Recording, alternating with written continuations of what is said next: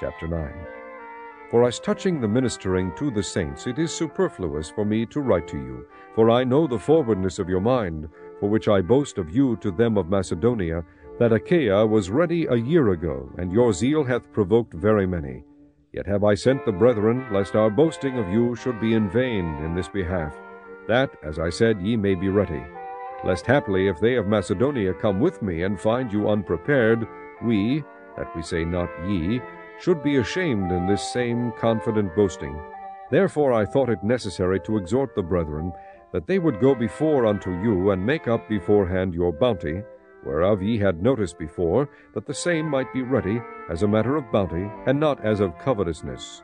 But this I say, he which soweth sparingly shall reap also sparingly, and he which soweth bountifully shall reap also bountifully. Every man according as he purposeth in his heart, so let him give, not grudgingly, or of necessity, for God loveth a cheerful giver.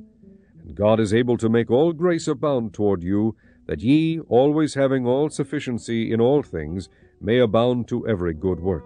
As it is written, He hath dispersed abroad, He hath given to the poor, His righteousness remaineth forever. Now he that ministereth seed to the sower both minister bread for your food, and multiply your seed sown, and increase the fruits of your righteousness, being enriched in everything to all bountifulness, which causeth through us thanksgiving to God.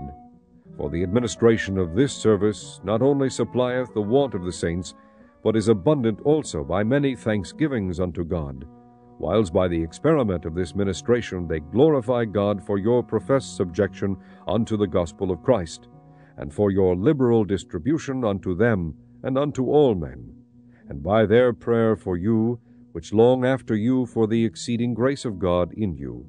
Thanks be unto God for His unspeakable gift.